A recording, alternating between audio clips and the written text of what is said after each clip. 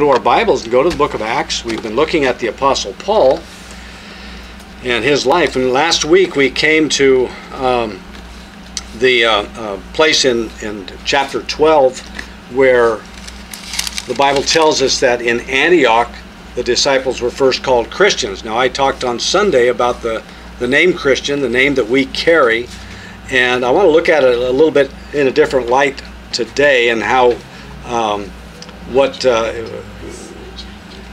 chapter 11 is where that's found. Chapter 11 in verse number 26. And the disciples were called Christians first in Antioch.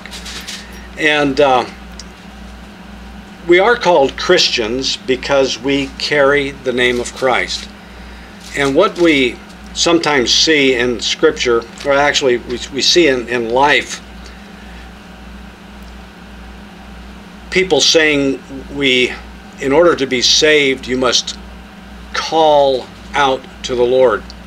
Even the song we sang, let me open that up, and we sing it, and I cringe when we sing it, just because I understand what the Bible teaches about salvation and what a person must do to be saved. But even in this song, it says a couple of things that bother me. Just a minute.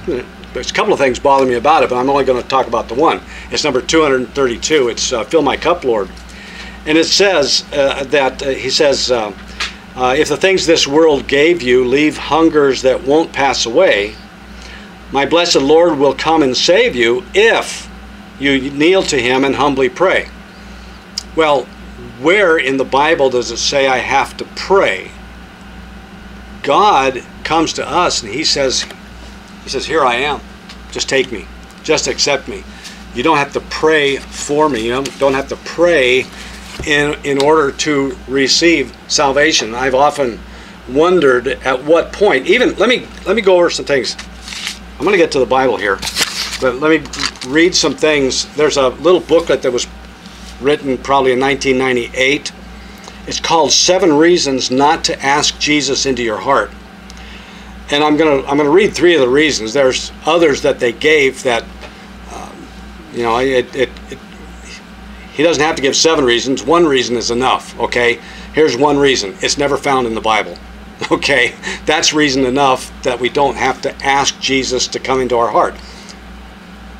That's what happens when we believe. He does come in. The Holy Spirit, God's Holy Spirit comes in, but we don't ask Him to come in. He's ready. By the way, you've probably all seen that picture of Jesus standing at the door knocking. And it says, "Behold, I stand at the door and knock." People will say He's standing at the door of your heart, and the reference there is Revelation 3:20. He's talking to a church, people who are already saved. He's not talking to unsaved people, saying, "I'm standing at the door of your heart knocking." No, He just says, "Here I am." And basically, it comes down to this. Take it or leave it. You accept me or you don't. Let me read some. You've heard of the sinner's prayer, right? I got online. I just picked a couple of them because you cannot find in Scripture the sinner's prayer. And so you have many of them. Okay, let me just read what a couple of websites said here. This one says, "Are you ready to pray the salvation prayer? We are so excited you are ready to make Jesus the Lord of your life. Send us a message to let us know that you prayed the salvation prayer, and we will send you free materials to help you begin your new journey as a Christian." So here it is, the salvation prayer. "Father, it is written in your word that if I..." By the way, you think about an unsaved person who has never prayed. What are they going to... How much are they really going to pray if they're going to pray for God to save them? "Father, it is written in your word that if I confess with my mouth that Jesus is Lord and believe in my heart that you have raised Him from the dead, I shall be saved. Therefore, Father, I confess that Jesus is my Lord. I make Him Lord of my life right now. I believe in my heart that you raised Jesus from the dead. I renounce my past life with Satan and close the door to any of his devices. I thank you for forgiving me of all my sin.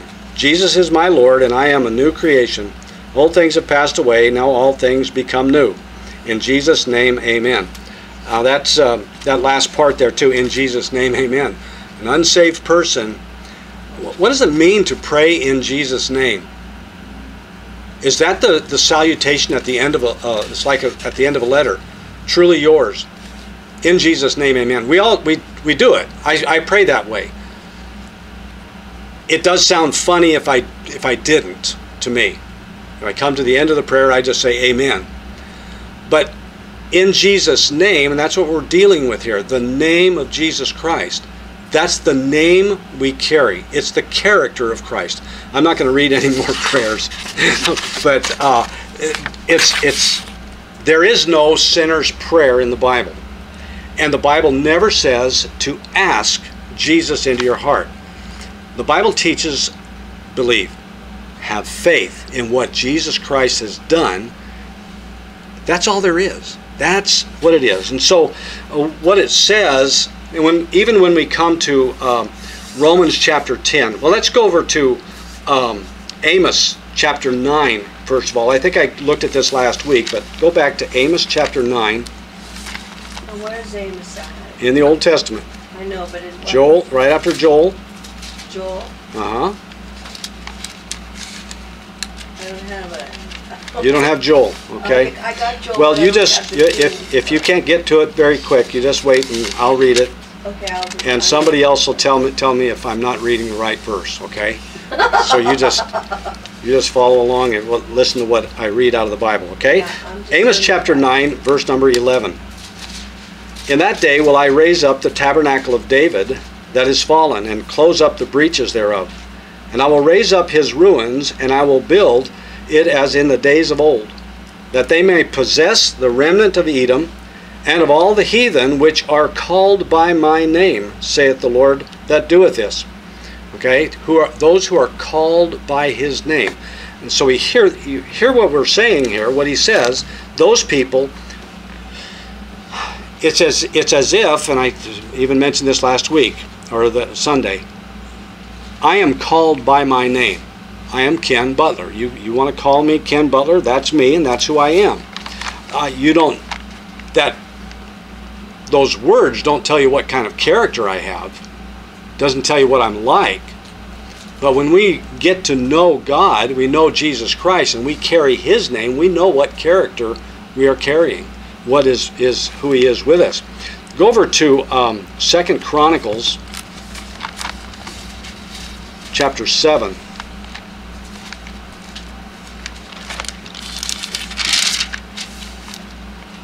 So Amos said, upon whom my name, who are called by my name, right? Which are called by my name. And so 2 Chronicles chapter 7, verse number 14.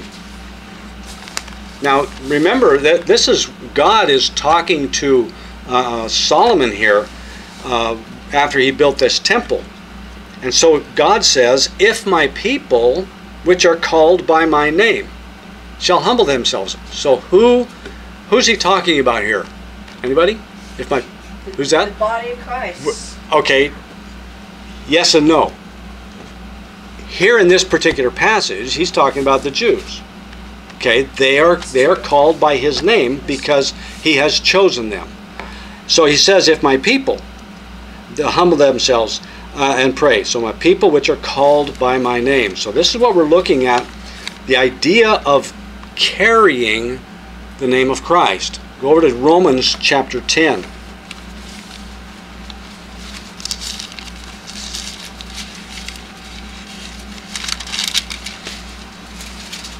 Romans chapter 10 and verse number 13. Very familiar verse, and this is where I believe most people will get the idea that you have to call out to God. But look what Paul is actually saying here. For whosoever shall call upon what? The name of the Lord shall be saved. If he meant that you had to call out to the Lord, what would he say? For whosoever shall call upon the Lord shall be saved. He doesn't say that. He says call upon the character of God. Who God is, what God did, everything about God. Take him upon yourself. Accept, not accept. Accept him. Receive him for yourself. And place his name upon you. Call upon yourselves the name of the Lord by faith. Now, the word to call upon here also is used in Acts chapter. Well, where is it? I think we looked at it last week. Remember when Paul said, "I appeal unto Caesar." Remember me talking about that last week? I appeal to Caesar. He's calling upon Caesar. He is putting himself under Caesar's authority. So when I put myself under God's authority, I am calling his name upon me. I'm bringing it upon me. The word in Greek, the Greek word. Now, how many of you have heard of an? All right, this. I know you probably sometimes think, why does Pastor Butler go off on these tangents? But have you heard of an EpiPen? What's that? You haven't heard of one. Okay, I'll explain it. An EpiPen. You know, how many of you've heard of it? Do you know what it stands for? Okay, it's like a self a shot that you give to yourself if you get an allergic reaction to something. What it does, it injects epinephrine into you. Okay, what's epinephrine? Now we got to go a little farther. It's adrenaline. It's just a form. It's another word for adrenaline. You have adrenaline that is made in your body naturally. Now, what does this have to do with this? Well, the word that means to call upon is epikaleomai. Epi, and it's the same Greek root. Okay, it means upon. Okay, kaleomai. I always remember kaleo because it sounds like call, to call upon. Okay, so let's get back to epinephrine. Why is it called epinephrine? Well, it comes from the gland or glands that are upon the nephrons. What is a nephron? How many of you know what a nephrologist is? No. Bob's the only one. It's a kidney doctor. So the adrenal gland is upon the kidney. Okay, and that is what secretes adrenaline or epinephrine. It's upon the kidney. Okay, so I don't know, now I don't know, I lost my place here, but epikaleomai means to call upon. And again, it's the same word. Go over to Acts chapter 4.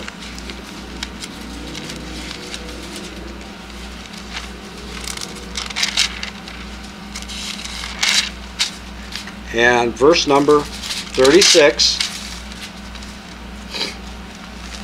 And Joseph, who by the apostles was surnamed Barnabas. What did they do? What does it mean? They surnamed Barnabas. How could you say it in another way? He's a son of encouragement. Son of encouragement, son of consolation, right? But to say that they named him that, they gave him the surname. They called upon Joseph Barnabas. They placed that name upon him.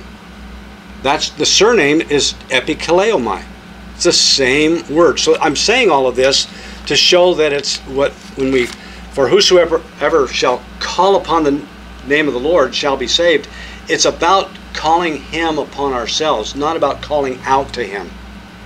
So we don't have to call out to Christ. The only place that I can think of that somebody called out to God in a form of, I don't even know if he's a way of salvation. We don't even know if it's a true account, but Jesus used it, and it was the when the Pharisee and the publican prayed. The publican called out and said, God, be merciful to me, a sinner. Okay, that's when somebody called out to God. Again, we don't even know if it really happened. But there is no account. Whenever somebody is saved in the Scripture, they just are saved because of their faith. They hear the Word of God and they accept what the preacher preached. Peter said when he preached, they all called out and said to Peter, and the apostles said, what must we do? And he says, repent and be baptized. Now, that's another whole story about repent and be baptized. You don't have to be baptized to be saved, but it seems like it because Peter said that. When Paul and Silas were in prison, and the jailer said, sirs, what must I do to be saved? Well, call upon the name of the Lord. They didn't say that, did they? What did they say? Believe? Right. Believe on the Lord Jesus Christ, and thou shalt be saved. Man, that's so clear. And so when we put our faith in Christ, we now have what it said about Barnabas. We have a new surname. We are calling upon ourselves the character, the person of Jesus Christ. We are now, that's why we are Christians. Because we carry the name of Christ. Well, the apostles, let's go back to Acts chapter 11, and we see after that they have, it says that they were called Christians first at Antioch. Begin at verse number 27 now. It says, and in these days came prophets from Jerusalem unto Antioch. Now, by the way, let me go back. What is a prophet? What is a biblical prophet? All right, Dave? Someone who speaks and talks for God. God is appointed. Okay, you got that? Somebody who speaks for God. Not somebody who is telling the future. Okay, sometimes they do. Sometimes the prophet says, this is what's happening in the future. And you can read all over Scripture. They talk about that. But they talk about it from God. And that's the main point. They are speaking the words of God. And if it turns out that God says, I want you to know what's going to happen, this is what I'm telling you. And so the prophets came here, it said, from Jerusalem to Antioch. And in this particular case, it was telling a future thing, what's going to happen. And there stood up one of them named Agabus, and signified by the Spirit that there should be great dearth throughout all the world, which came to pass in the days of Claudius Caesar. So the writer, Luke, is writing it after the fact. So he says, at this particular time back then, the prophet came from Jerusalem to Antioch, and he told them that there's going to be a great dearth. What is a dearth? Sorrow? A famine. A famine. There's not much food, okay? So these people in Antioch believed these prophets, believed Agabus, because look what they did. Then the disciples, every man according to his ability, determined to send relief unto the brethren which dwelt in Judea, which also they did, and sent it to the elders by the hands of Barnabas and Saul. Now, they trusted Barnabas and Saul. Barnabas and Saul had been there. Remember, Barnabas went to Tarsus to find Paul, and brought him back to Antioch. How long did they stay there? Anybody? A year. Okay, and so they taught. They ministered. So here Paul and Barnabas are ministering in Antioch, and the people, the Christians who are there, are seeing that God is working in Barnabas and Saul. So they trust them. And so when they talk amongst themselves, the church, say, let's help the people in Judea. He doesn't say, he said that the dearth was going to be throughout all the world. So Antioch was going to be within all the world. There was going to be a great famine there too. But they must have had more means, more there than they did in Judea. So they said, let's take an offering and send it to Judea. And when they gathered together all that they had that they were going to send, then they said to Barnabas and Saul, you take it. Okay, so they went, and then they came back. Let's go jump over to verse number 25 of chapter 12. And Barnabas and Saul returned from Jerusalem when they had fulfilled their ministry, and took with them John, whose surname was Mark. So they came back to Antioch from Jerusalem after they delivered the gift, and they're back in business in Antioch, teaching. See, we as Christians, we talked about that last week, we have a responsibility to teach, not just to present the gospel, but once that gospel has been presented and somebody puts their faith in Christ, we also have a responsibility to help them grow in Christ. So Paul and Barnabas were doing that. We come to chapter 13 and we see again that they continue. Now look what it says here. It's not just talking about Barnabas and Paul. Now there were in the church, that was at Antioch, certain prophets and teachers, as Barnabas and Simeon, that was called Niger, and Lucius of Cyrene, and Manaen, which had been brought up with Herod the Tetrarch, and Saul, as they ministered to the Lord. You see that? That is not it's not a beginning. He doesn't say, Luke doesn't say, now they began to minister. What does he say? He says, as they ministered. When did they start ministering? These teachers and preachers. And I believe it's not just these special teachers. I believe it's the whole church. When did they start ministering? Anybody have any idea? When God called them to do it, anointed them to do it, and told them. Okay, at what point in their Christian lives did that happen? I don't know. When they became Christians. We all have the responsibility to minister. And so as we minister, God directs us. And I have used this, I know some of you haven't heard the illustration. My wife has heard it 1,000 times probably, even before I became a preacher. How many of you have ever been able to turn a bicycle without it moving forward? I've seen people balance on them. You know, I tried a unicycle once and I couldn't do it. But people get on a bicycle and they can balance it and they can turn it and everything. These trick guys. But the only way I can turn a bicycle is if I'm moving forward. Okay, so as we minister, that's when God uses us. That's when God says, here, you're going in the right direction. Keep going in that direction, but I'm going to have you go this way a little bit. Or I'm going to have you make a right turn here. God directs us as we minister, as we live our Christian lives. We're not to be sitting still. You remember when Moses came and the children of Israel came to the Red Sea, and they stood there, and we're going to die.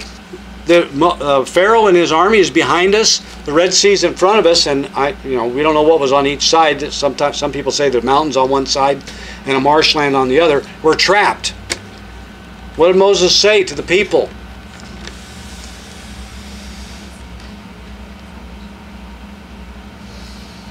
He said, stand still. Okay, sometimes we have to stand still and watch God work. That's what he was saying. Stand still and see the salvation of the Lord. It's not about being still. I know the Bible says, be still and know that I am God. There are people who make a big deal about that and they turn it into some sort of New Age meditation thing. Be still. Don't do anything and let God work. Let go and let God. God wants us to minister. God wants us to keep ministering. He'll direct us, and He moves us better because we feel Him. We sense the direction better as we minister, as we continue. So Paul and Barnabas in Antioch were one of these prophets and teachers. And so in verse 2 it says, as they ministered to the Lord and fasted, the Holy Ghost said, separate me, Barnabas and Saul, for the work whereunto I have called them. So now as they are ministering, now God says, I want Barnabas and Saul to do a special job for me. He doesn't choose anybody else there. He takes Barnabas and Saul. That doesn't mean nobody else did anything and they just sat still. They had a big city there to minister to. They had people all around them that they could witness to. And that is what I believe they did as God called Barnabas and Saul to a particular ministry. Verse number 3, and when they had fasted and prayed and laid their hands on them, they sent them away. Now they laid their hands on them was unnecessary, but I believe that gave Barnabas and Saul encouragement that the people were standing behind them. The people were also appointing them to the ministry. Sometimes we can't go to certain places, but we do send other people. That's why we have missionaries. There are if we had enough money, we could send a missionary to every country of the world, but we can't do that. And so we don't go, not because we don't want to. Maybe we can't. Maybe God hasn't called us to that. But we give money to help missionaries where we can't go. So the church at Antioch sent out Barnabas and Saul. They didn't even know where they were going. The Holy Spirit said, separate them for the work whereof I have called them. So what did they have to do? They had to trust God. Trust God that God was going to take Barnabas and Saul wherever He was going to use them, and they sent them out. They didn't send them with money. They just sent them out. Paul and Barnabas had to make their way wherever they went. But they trusted God, and that's what we do. We trust God in the business that He has called us to. And for most of us, it's being a Christian, carrying the name of Christ, being the person He wants us to be where we are.